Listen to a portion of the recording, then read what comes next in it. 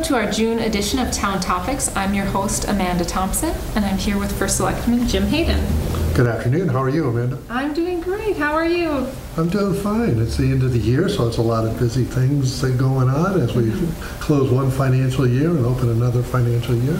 That's right. And it's, between roads and roofs and paving, lots is going on. I can't wait to hear. I've seen a lot of the progress around town, so I'm excited to hear about that. So you're starting, sounds like you have some town meetings coming up to kind of finalize some we always have a town meeting at the end of June to do some financial things that you need to do to close out accounts for the year end, because our old fiscal year 19 ends June 30th, and our new one, FY20, fiscal year 20, starts on July 1st. So there's some things that have to happen, and one of those things is the closing out of previous capital accounts. So capital, when we have several pockets of money that comprise the annual operating budget. So you have the Board of Ed budget, you've got the Board of Selectmen / general government budget, you've got debt repayment, so that right now is paying for a couple small amounts, but good projects, the LED project over at Allgrove and the last year of the project here at the Town Hall buildings. And along with the Seymour renovation that was done in 2012. So that's all part of the debt repayment. Plus, what we anticipate we're going to spend to borrow money for the roads and roofs project that was approved by the town. And what we're going to do is what they call a bond anticipation note. So that's, think of it as interest only for the first year, and then we'll do it the second year for the amount that we'll need to borrow. The first year we're going to borrow about $4.6 million, so we're authorized for more, but we're only going to borrow what we need. And then as things start to get completed, and the next year, then we'll do a certain, probably a similar amount of money, but in the third year we'll go out for permanent bonding.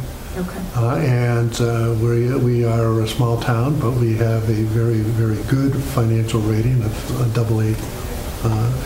AA2, and that is a very good rating for a town our size. It shows good financial stability, good cash reserves, and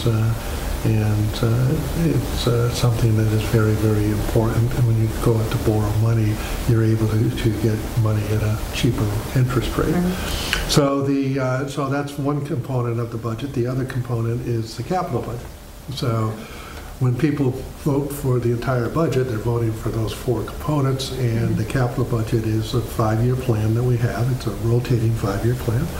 So as a result of that, it's our list. It's the equivalent of you're at home and you've got some big purchases coming up, replacement costs, time to do the driveway, time to do the roof, time to, and I don't want to jinx anybody, especially myself, trying to replace the water pump at the well, and so you plan for that. Hopefully they don't just fall apart on you. You're able to plan on it and say, okay, this is the year for the siding. 2 years from now is for the roof. 3, 4 years from now is going to be the windows. So we translate that back over on the town side, so we know that what it is that we need to do to maintain the town assets. And some of that is our items that we're going to be bringing to town meeting on the 25th. And so the other thing that you do is you close out your year-round account. So for example, we are, so at the meeting, which is going to be on June 25th, on Tuesday at 7:30 at the Senior Community Center, we're going to close capital accounts that we have completed.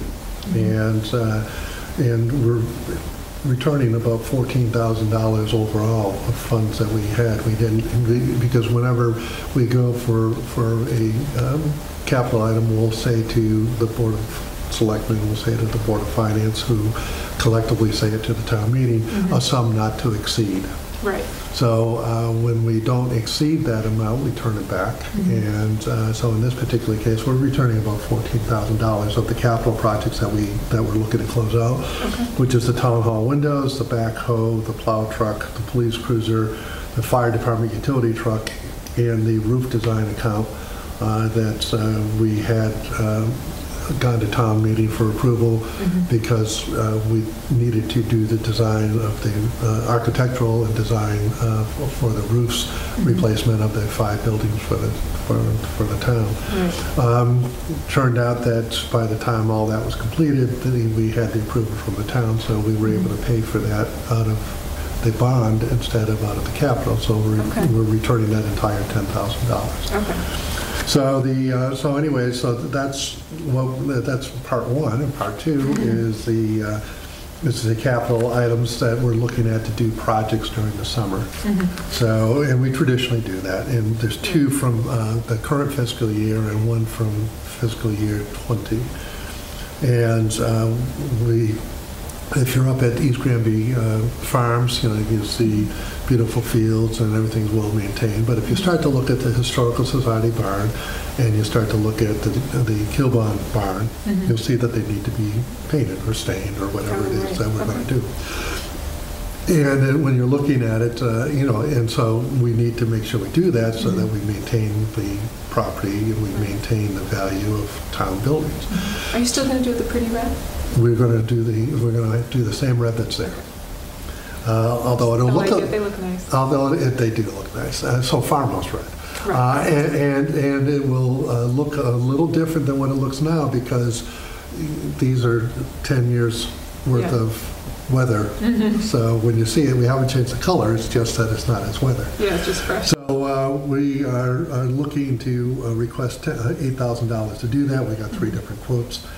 And we thought about whether we should put 1 coat or 2 coats on. We think we can put 1 coat on. Okay. So that's one project. Another project is the air pack replacement bottles for the fire department. So they have air apparatus that they use when they go into fires, and that keeps them safe and keeps their oxygen levels correct. And so the bottles, the oxygen bottles themselves have a shelf life, and their shelf life is about 15 years. And we're starting to reach the end of those. So as part of our 5-year plan, we put in this year replacement of 20 bottles, and next year replacement of 20 bottles. So we're just looking to access $23,000, some not to exceed $23,000 for the replacement of 20 of the fire department air pack replacement bottles, and related equipment, valves and things like that. And then we will. This time of year next year, we will go for the other 20. And we've also applied for grants, so that if we do get any grants on this, then that will help us with next year's capital item. But this year's capital item, we need to have a replenishment cycle so that, and we're stretching it over 2 years, so it's not $46,000, it's $23,000 over 2 years. And then the third capital item is a renovation, I should say a very light and modest renovation of the Senior Community Center kitchen. And we got a grant from the Hartford Foundation, a matching grant, where if we put up $15,000, they'll put up $15,000. So we'll get the renovation, and it will cost the town $15,000. So my thanks to the Commission on Aging for steering us in the right direction so that we were able to get the Hartford Foundation grant. That's fantastic. It is really great. So what we're going to be doing is we're going to replace the tile, replace the ceiling. We're going to use the current grid because we're trying to be economical on this. So we're going to keep the same grid, but we'll paint the grid, put new ceiling tiles up so it'll look great, and then rip out the counter. And so that'll be 3 sinks in the counter, and then 2 garbage disposals. So that takes care of the ceiling, floor, plumbing. And then you have the cabinets that are original equipment, but what we're looking to do is to cosmetically fix them. So they're still structurally sound.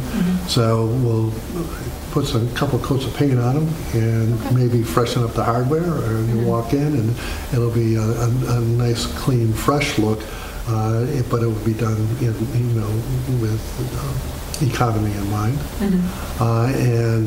So you can say, well, geez, why, if it's still serviceable, why do you want to do anything? Well, you start to see failure of sinks and things like that over the course of time.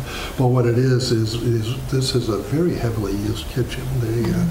The Nourish My Soul has cooking groups. We have the community cuisine 4 times a year. We have the Lions dinners. We have senior activities. We've got people that the Scouts Youth Services use it, along with we rent it out. It's available for rent. So it's after 29 years, it's time to freshen up the kitchen a little bit. Previously, in 2011, as a result of the storm, the Halloween storm, we saw how our equipment was in need of replacement. So we already replaced the freezer and the refrigerator.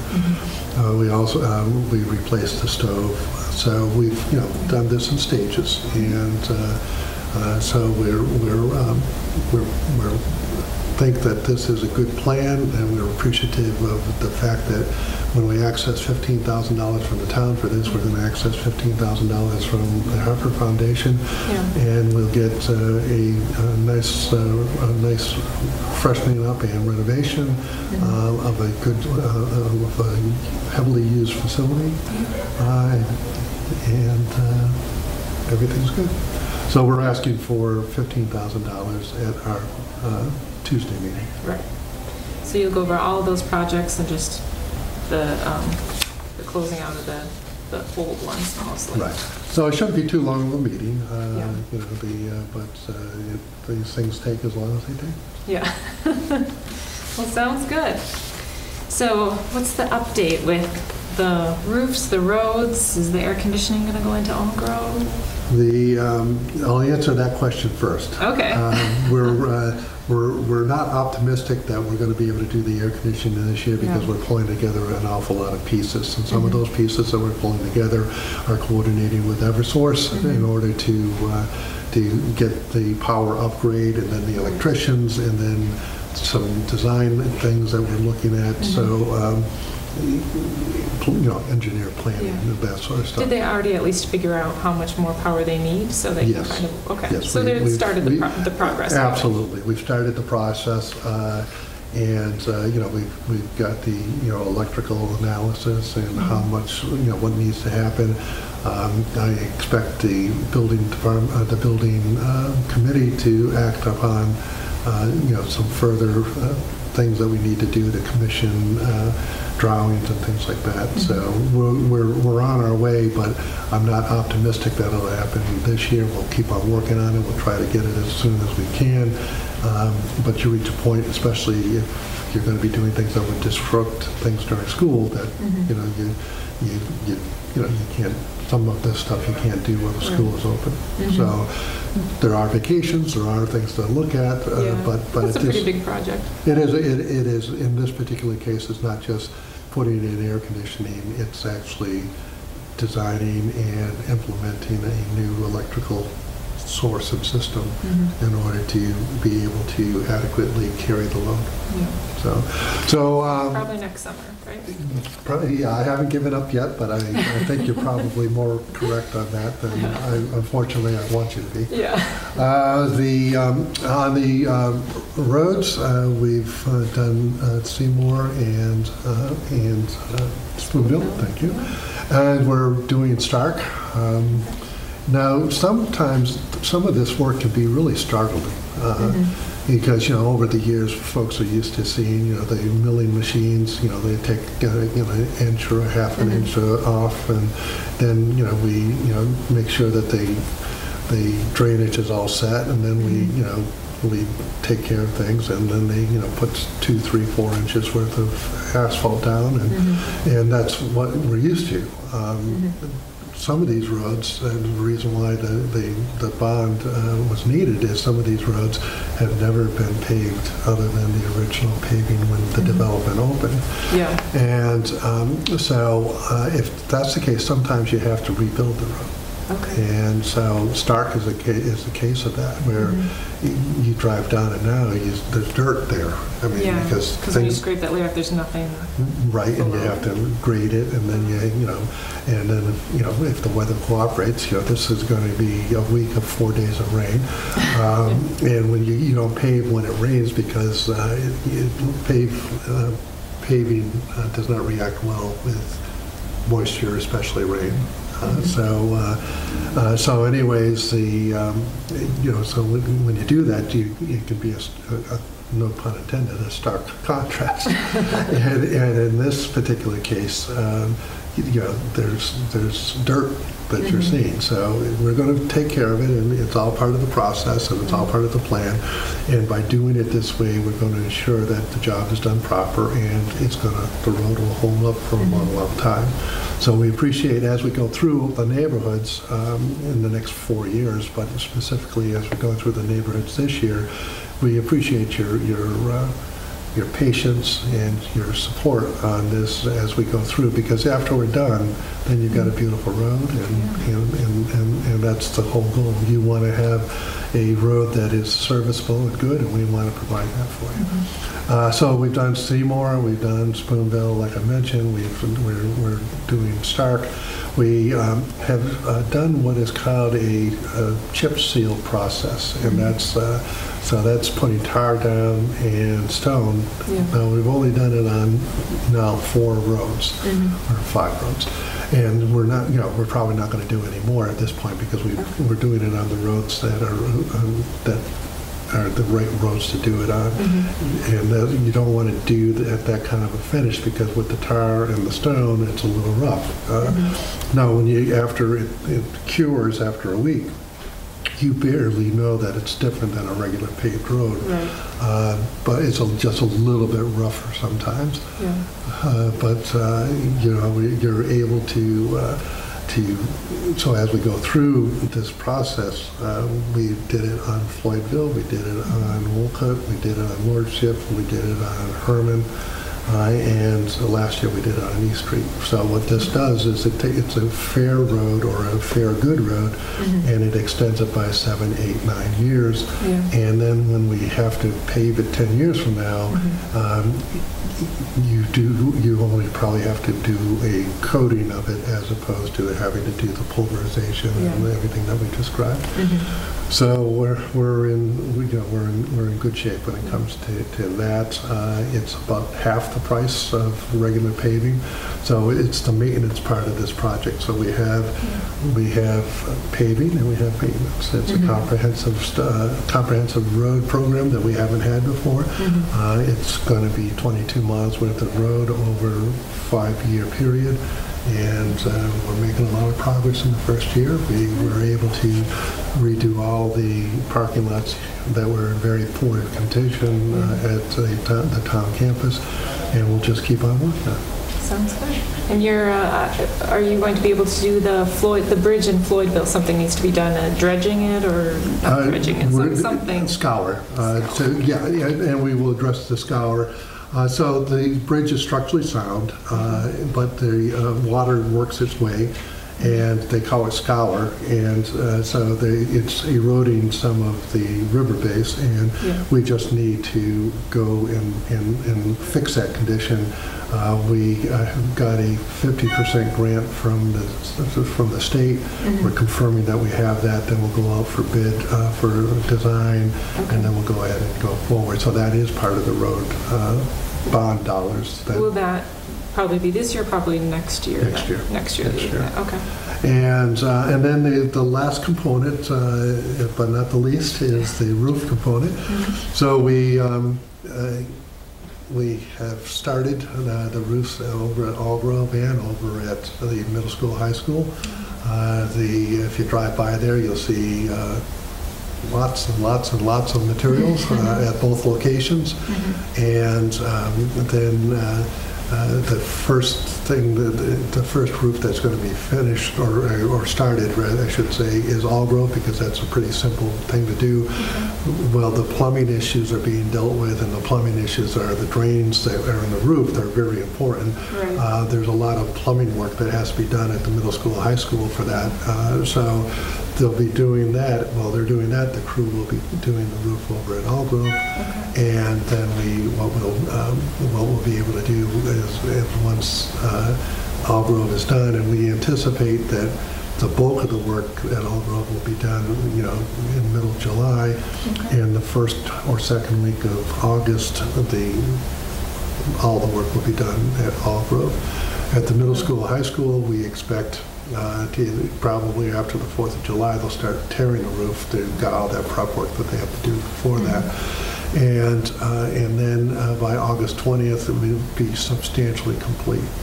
So what is substantially complete? Cutting it close. Yeah, well, I've always, how many times have I said we got our whiskers margin here? Yeah. And it all depends on the weather. Right. And at this point, because we've got everything else moving, but the substantially complete is that the major part of the work is done. However, what has to happen is the some of the finish work, the trim, and the flashing, and some of the other things that need to be accomplished. So that would be accomplished, but that can happen while children are in school. It's not going to have an effect on the building from that perspective. People would hardly know they're there. But the real messy work of ripping things off, and those cauldrons of material, of tar, the tar kettles is what they call it, that will be happening during July and August when people are not in the building. Some staff will be in the building, but when we get to their particular area, then they'll move to a different location. So we're excited that we were able to get this project going, and we are cautiously optimistic, barring any unforeseen issues, especially weather, that we will hit both of those dates, and then they'll do the finish work as they need to do the finish work, and that only leaves the town roofs. And the town roofs, we are going to, we went out to bid, and we're in the process of figuring the bids out at this point. And we expect to do that sometime in the late summer or early fall. Okay. So you'll be able to get to the town during this summer as well, or fall? Yeah, and what, our roofs are a lot less complicated than especially the middle school, high school roof. There's so many pieces of building and so many different specialties, and a lot of square footage. So they can be ripping off, and and it would be like when we did the paving, is maybe the temporary entrances at the back of the building, and then when that back needs to be done, well, the entrances will be in the front. So we'll rope it off and that sort of stuff, but we're going to be doing the ambulance building, the public safety, which is police and fire, town hall, senior community center, and the roof down at the Seymour Firehouse. Right. So that, in a nutshell, is what's happening with roads, roofs, and air conditioning. It's a busy summer. It is a busy summer. Well, you have a Youth Services Commission. You have an opening available? Yeah, we still have an opening available. We need a couple members for the adult members for the board. We do have student members. And what it is it's the Youth Services Commission, and things that are provided, services and programs that are provided for youth that aren't necessarily done by the schools. Right. So there's some extra counseling that we provide. There's also the youth action committees that we've done over the last 3 years. So there's a lot of things that we as a town do besides Park and Rec to support the children in our community. And there's a commission that, a 7-person commission, and they're down a couple members. And if anyone is interested in learning more about what a commission member does, they meet once a month. Certainly be glad to fill them in. So if you want to contact the Selectman's office at 860-413-3301, or you can go on the town website and either click on my name, you'll see my email address, or click on info, and it'll come up info@egtownhall.com, and we will answer any questions within 24 hours. Okay, sounds good. All right, the RCC permits are coming up. Yeah. July 1st. Yeah, and so what I mentioned, this is so we have the $50 permit fee hasn't changed. It's the way it's been since it started about 10 years ago. And so every year you have to renew. The renewal is July 1 to the end of July. And the first day that falls into August is when you need to be in compliance. Okay. So I meant to look at my calendar before I sat down here so I could say to you, August 2nd is the first day that you need to make sure you have your this is easy, right? Yeah, I think August 2nd is a Friday. Okay, so it would be by August 3rd you need to have your. Yeah, August 3rd. So what I'm doing is I'm just looking at the calendar and. Do they can get it right at the RCC? They don't have to come to the town hall. Correct. So. And you have to. What do you have to bring with you? License and.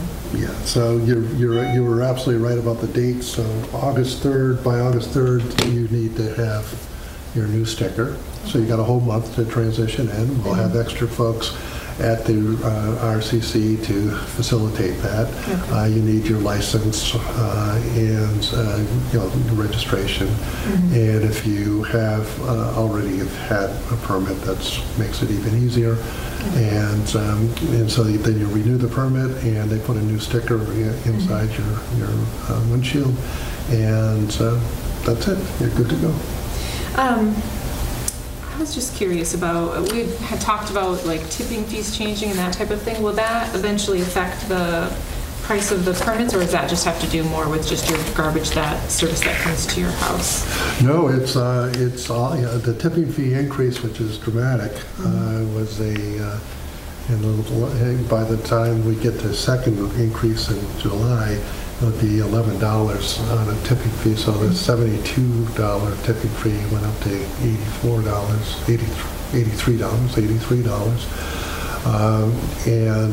So that increases the cost of the operation. So you can do it, two ways. First of all, permit is a permit fee is a tax. I mean, anytime you're paying something, to the government, whether it's municipal or state or federal, it's a tax, which is why some people are opposed to tolls. Well, it's another tax. I don't need another tax, and certainly this isn't the forum to discuss, or not to discuss, but to debate that. Yeah. But certainly when you come to the permit fee, it's another tax. It's $50. So you pay. You can look at it two ways. You can say, okay, the $50 helps defray the cost. Yes. And it's for the users, the people that actually use it. So it defrays the cost, and that's fine. The other way you can look at it is, okay, well, if the operation goes up, either you raise the permit, or you pay for it with more tax dollars. Okay. And either so we don't pay with it with a permit; we pay with the tax dollars. Right. Okay. So right now, I'm sure we've gone over it before, but I was just thinking. And right now, we pay for the operation with both.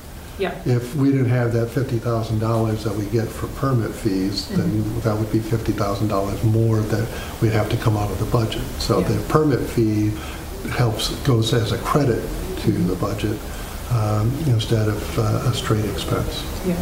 So hopefully that didn't confuse anybody. Yeah, no, I just was thinking about it because I know we've talked about it a lot and I couldn't remember how it was added in. And dog license renewal, how is that going? That just started in June? Yeah. Well, you only have the month of June, okay. And it's going well.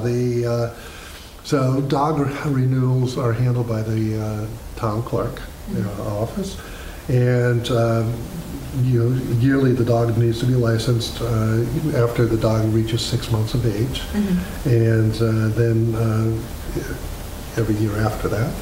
And if you adopt a dog, you have 30 days to get the license for the dog that you've adopted, and then every June thereafter. There's if you've already done it and you have a valid rabies certificate on file, you can go online and renew. But otherwise, come on down to town clerk's office, and they're nice people down there. They'll answer any questions you have, and they'll help you with get the renewal. The spayed or neutered dogs are $8, and the unaltered dogs are $19. If you go to the tax clerk's button on the website and you click on it, it comes up. The first button you can see is dog licenses, so it'll tell you all about it. But by the end of June, you need to renew the dog license or purchase the dog license.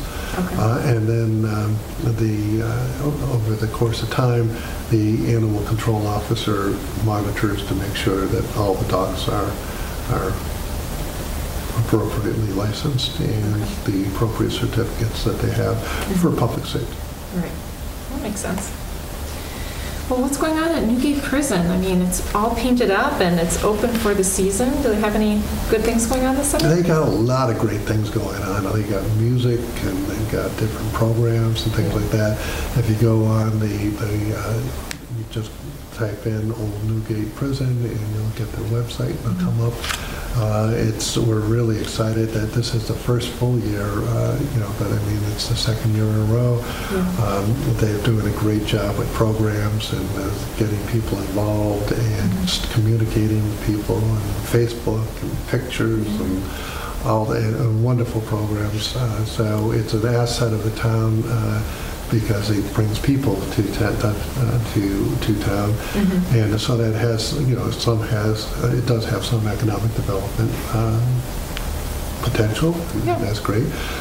It's owned and operated by the state of Connecticut. It's one of the 4 museums, that the state museums that they oversee, and we can't be any more delighted than we are that it's just so successful. There's people have forgotten that for 10 or 11 years they couldn't go there, and they're coming in droves now, and the state, specifically Morgan, who's running the operation down there, they're doing a great job.